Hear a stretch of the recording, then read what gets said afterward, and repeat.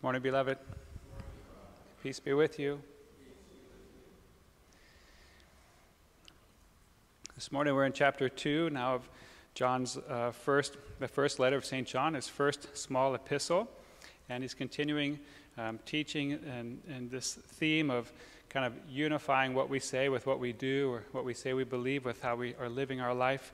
And he gives us two tests today that we can use. They're very good objective tests to test and see, are we living what we say? Are we doing what we say we believe? And the first one, he continues is this idea of knowing Christ, or being in fellowship with Christ and living out his commandments. So, someone can say, oh, I know Jesus, I'm in a good relationship with Jesus, oh, I pray every day, well, then we can look, well, are you obeying his commandments? The commandments, the objective things, and not subjective. So sometimes people say, oh, I pray every day, but I don't go to Mass, You don't ever go worship God, but you think you're in a good relationship with God? So we can see these little disconnects. And we know, he says, that we have to, whoever keeps his word, whoever keeps these commandments. And so the word keep, remember, means guard or protect.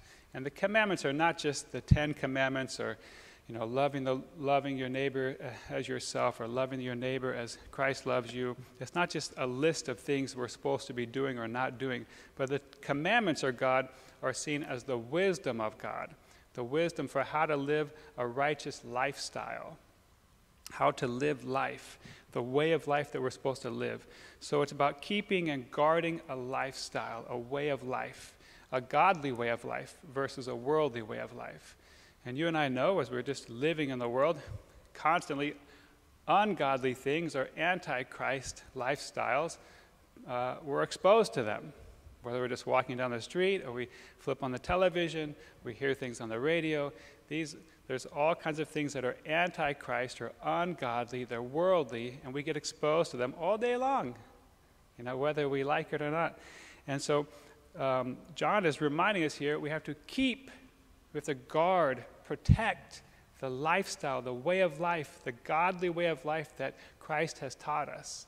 So when these other ways of life come that we get exposed to, we don't let them penetrate or distract, or we don't entertain them. We don't let them get us off track, but we stay on the straight and the narrow road.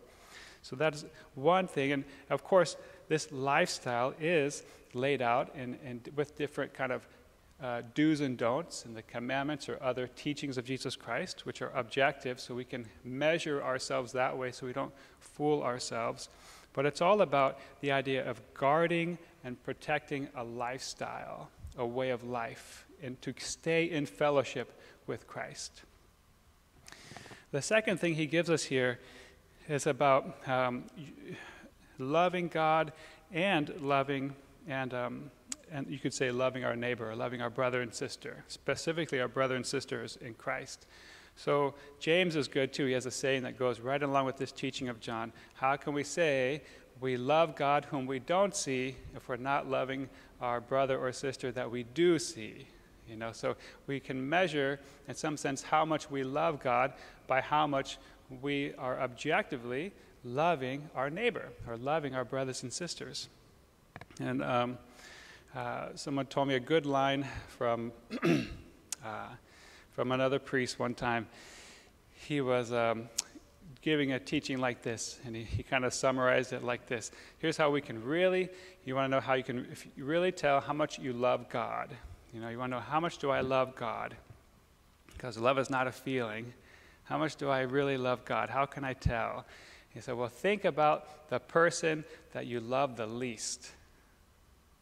Who's the person in your life that you love the least? Maybe someone in your life not that you love the least, you just don't even like him at all. Who's the one you love the least?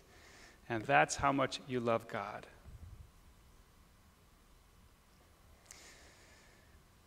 How can I say I love my mom and dad if I hate my sisters and my brothers? Can't love my father if I hate my siblings. So however much I love my siblings is how much I really love my parents. So Father, we just thank you for these two ways to kind of test and and purify our love for you and the lifestyle you've asked us to live. We just pray you'd send your Holy Spirit into our lives in a fresh way to build us up and strengthen and increase our love for you by showing that love or demonstrating that love for our brothers and sisters, for our neighbor. Help us to love those we see as a sign of how much we love you, whom we don't see. We pray all these things together in Jesus' name. Amen.